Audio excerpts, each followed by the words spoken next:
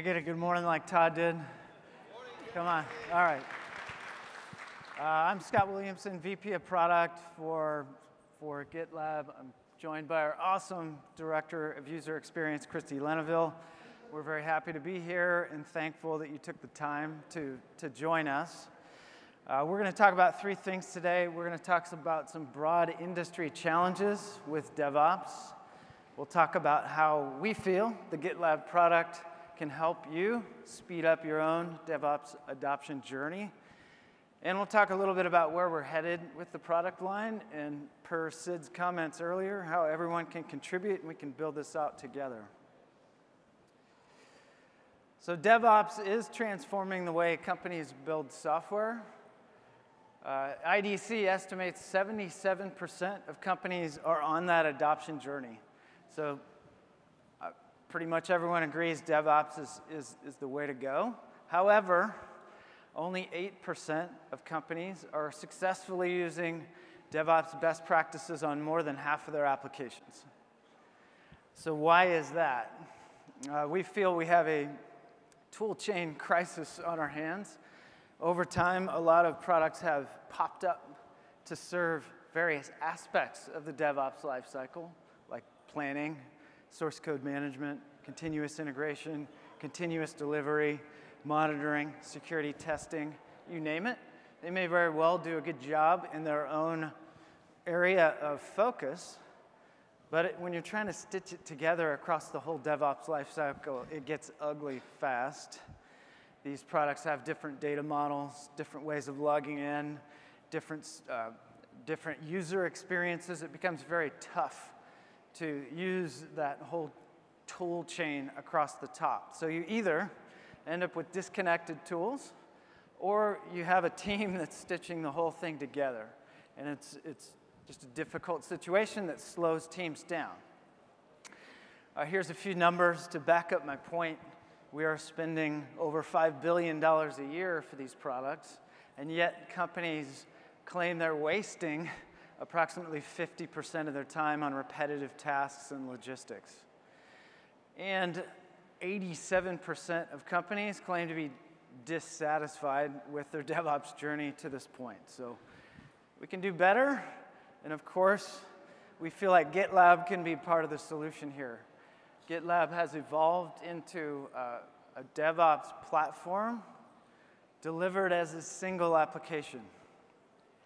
So from planning to source code management to continuous integration to continuous delivery to security testing to monitoring and more, we've got you covered. And if you adopt GitLab, you can benefit from having one data model, one way to log in, one user experience, making it all much cleaner for your teams. It can communicate much better, ends up being much more simple and secure. And over time, you can replace otherwise expensive, ineffective tools, free up budget, free up teams that are focused on integration to build more core value for your company. And we can also unlock things that are only available when you're doing everything on one platform. Things like fully integrated security testing, seamless collaboration between team members, and real-time feedback, just to name a few. All right, so when we pitch this vision to customers, almost everyone gets it. People tend to like where we're going, and then they look at their own journey, and they're like, well, we got a long way to go, and your product looks broad. Where do we start? So I thought we'd sort of give you a bit of a roadmap for how many companies have adopted GitLab. Oftentimes it starts with pairing up source code management and continuous integration. Put these two together, it's kind of like peanut butter and jelly. It's a great combo. And you can really start to understand the benefits of having a single application. You get a lot of efficiencies from having these things in one place.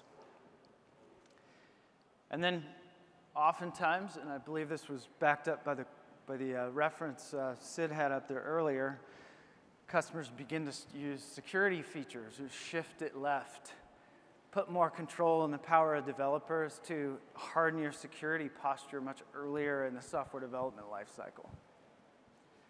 And then, with everything in one place, it becomes a no-brainer to add on continuous delivery, which can then break down silos between development teams and operational teams. From there, you can choose your own adventure, if you will. We can help you manage your portfolio. We can help you manage your projects. We have a package artifact repository. We can help you monitor and defend your production applications. The key takeaway from this slide is you can choose the speed at which you adopt and the order in which you adopt based on your own journey as a company. So with that, I'll pass it over to Christie.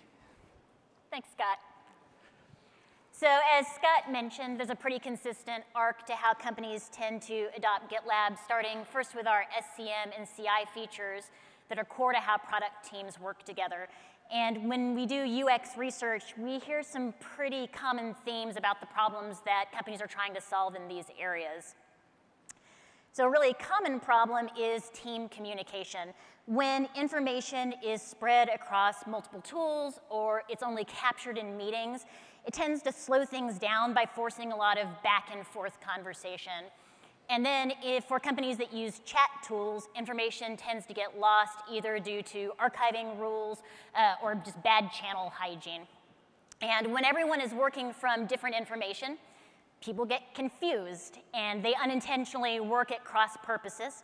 And it can be really time consuming to get things back on track. So another thing that we hear about is managing integrations between SCM and CI. Scott already mentioned the pain of designing, building, and maintaining integrations, but as UX practitioners, what we think a lot about is building consistent experiences. It's already hard enough to learn one tool's conventions. It's extra hard when you have to learn several tools' conventions. And then lastly, we hear a lot about the impact that bugs can have on a team's velocity. Quality issues can be hard to identify, and then they can also have a cascading effect.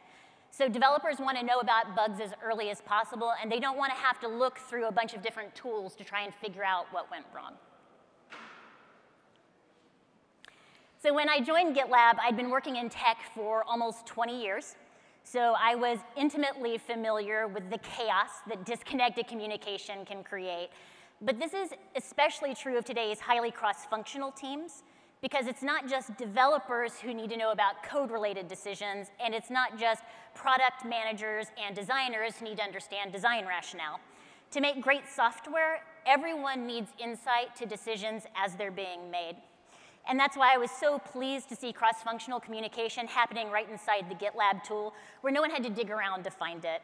Our integrated toolset collects all of the data from the DevOps pipeline, makes it available to every stakeholder, and that empowers them both to give feedback and take action.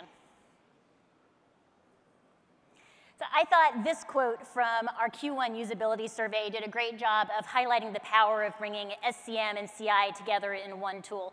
The user said, "Learning one tool's conventions has been so much better than trying to glue 3 different tools together, each with their own words."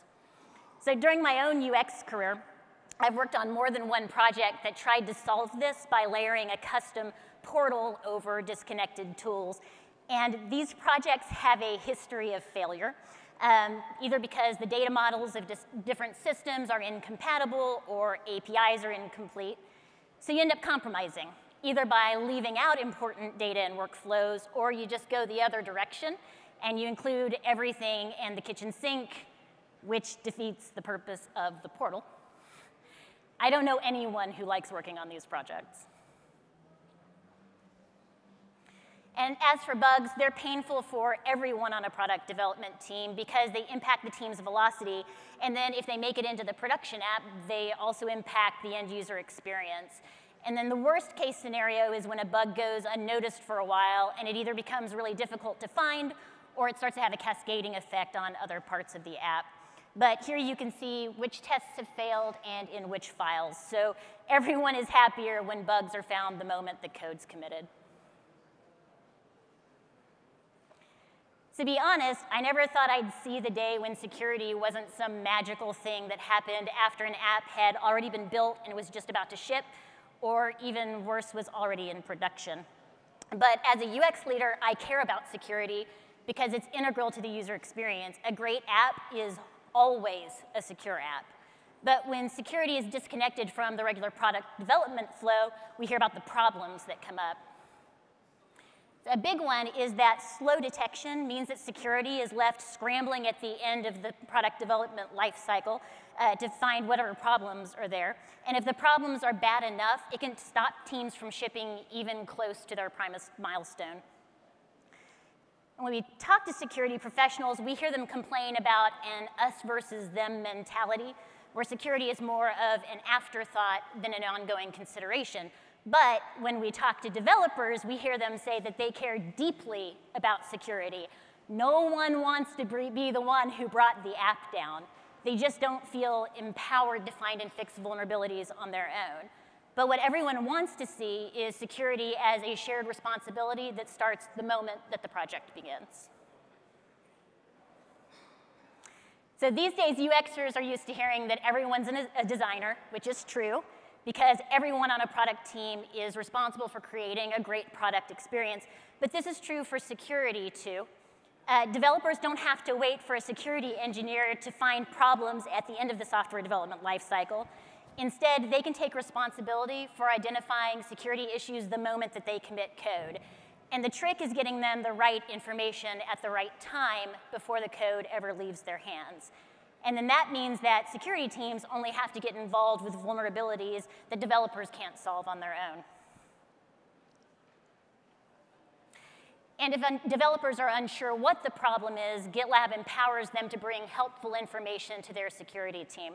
So security can drill into the same single source of truth information that developers are looking at, and they can find and resolve vulnerabilities together. So as you can see here, when there are vulnerabilities in an MR, it requires approval to move forward, and then everybody can see and triage the vulnerabilities as needed.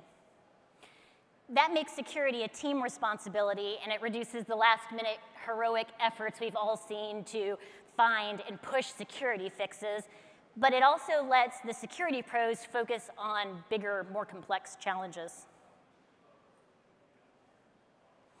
And with our security dashboard, everyone gets a higher level view into the health of every single project. So you can see here that every project has a score of A through F, and then you just expand to see the details. But detecting security issues early doesn't just save time and heartache, it saves money too. So in 2019, we saw an increase in the volume of data breaches, the average cost of a data breach, and the average cost per lost record. And this is a trend that's been happening year over year.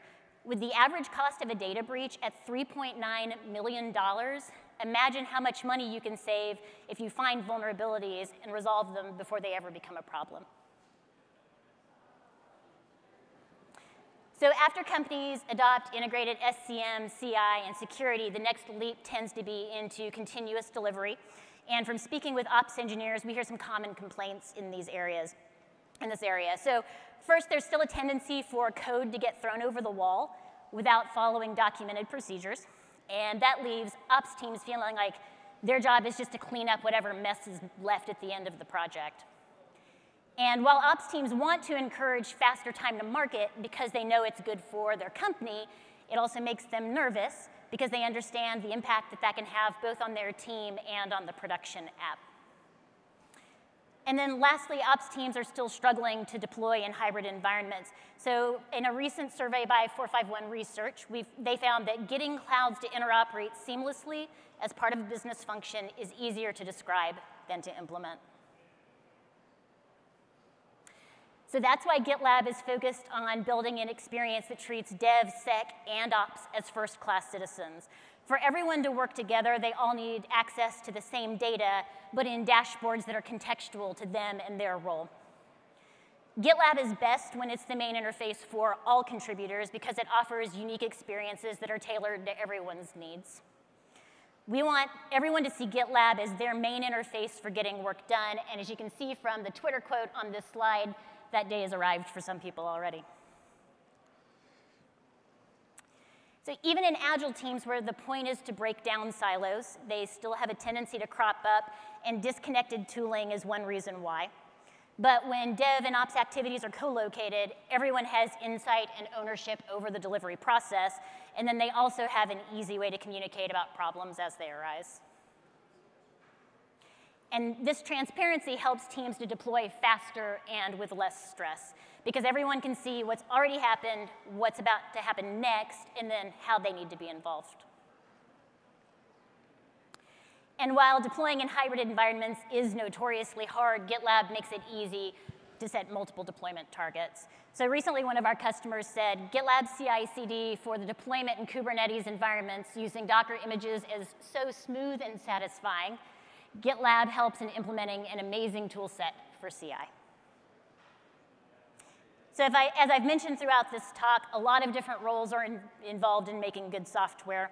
And this is the ultimate GitLab vision, where everyone uses a single application so that everyone on the team is on the same page. So while we're still calling it DevOps, we're really expanding that definition to one where everyone can contribute. So you can see here where we call out roles like product, program, and project management, but we're also adding support for roles like quality engineering and design. And at our own company, even teams like marketing, finance, and people operations collaborate inside of GitLab. So it's our big, hairy, audacious goal to be the most popular collaboration tool for knowledge workers in any industry. And with that, I'm going to turn it back over to Scott for our 2020 product investment strategy. All right, so everything that Christie talked about is live and in the product, and you can benefit from today, but we have ambitious plans as a product team. And here's a quick highlight of where we plan to make outsized investments this year. This is by no means comprehensive, but this is where we plan to really double down. First, we want to make it easy for enterprises to adopt GitLab. We've seen a real surge of interest from enterprise-type customers in what we do. We want to make their experience awesome. Things like very configurable authentication and authorization, super high scale, on-prem, self-hosted deployments with disaster recovery, built-in compliance so they can deal with audits, just to name a few examples. Second big theme is improving our most used feature set. Per the adoption model earlier, most companies start with source code management and continuous integration. We want to make sure those core areas of the product remain awesome and best in class. And then finally is to make add some strategic depth in some really important areas. This past year, we spent a lot of time and energy kind of going wide, establishing that single application capability. This year, we want to add depth in some really important areas like security, planning, and operational aspects of the product. All right, so we have an ambitious vision to be a single app for the entire DevOps lifecycle. We've got big plans in 2020. The good news is y'all can help. Stole Sid's slide from earlier, right? We've got 100 releases in a row of shipping on the 22nd, seeing a real exponential growth curve in our ability to deliver to the market. Part of that is because we've invested really heavily in teams that help us build software, engineering, product management, design, research. Those teams went from 200 folks to 500 this past year. We're going to continue to keep our foot on the gas. And so our healthy investments on our end. And we have this unbelievable community behind us. Sid talked about 2,000 plus contributors. We have organizations that actually pay folks to develop GitLab, to make it work for their organizations. We honor the most prolific contributors with GitLab Heroes. And all told, this is bringing in a couple hundred merge requests per month. This is a massive tailwind behind us. So thank you to anyone in the audience who's contributed in that way. The second big help is integration partners. We're working hard as a company to make sure we have an open API surface so that it's easy for partners to make their functionality natively available in the product. There's a couple recent examples of this. SourceGraph, who's here, has embedded their code intelligence feature set so that you can experience that within GitLab. And WhiteSource has made their open source code security testing, vulnerability testing also available natively within GitLab. So thank you to those partners and to the many more to come. And then finally is transparency. Sid talked about this. We choose to be transparent. It's one of our values. Every month we have an open kickoff call. Our issue trackers are open. We get tons of input from folks outside the company. We have a monthly customer advisory board. All this gives us really high fidelity feedback that helps us make good decisions. And I'll give you one more way that you can contribute. We have a program called GitLab First Look. The URL's up there. If you sign up, you get early access to beta features. And you can raise your hand to participate in interviews or surveys, which help us gather information to make better product decisions. We really want to understand the problems you have and make sure the solutions we envision work for you. And this is a way for us to match up someone's interests with the projects that we're working on. And most importantly, if you enter in this, you get a chance to win GitLab swag. All right, that's it, folks. Thanks for hanging in there. Please enjoy the rest of the show and stop by the booth for feature demos. Thank you.